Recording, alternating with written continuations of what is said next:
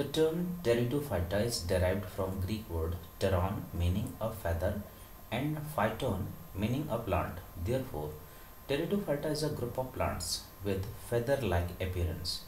This group includes higher cryptogams, which are also known as vascular cryptogams. The term cryptogams, cryptos, hidden, gammas, wedded, was suggested by Linnaeus in 1754 for all non-flowering plants that reproduce by means of spores and do not produce seeds.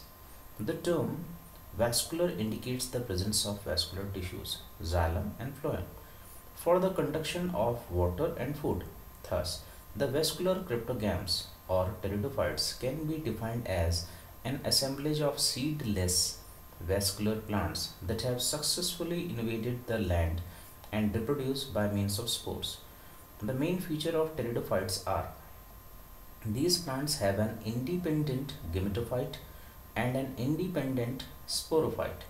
This is contrast to the bryophytes where the sporophyte is a parasite on gametophyte and the gymnosperms and angiosperms where the gametophyte is a parasite on sporophyte.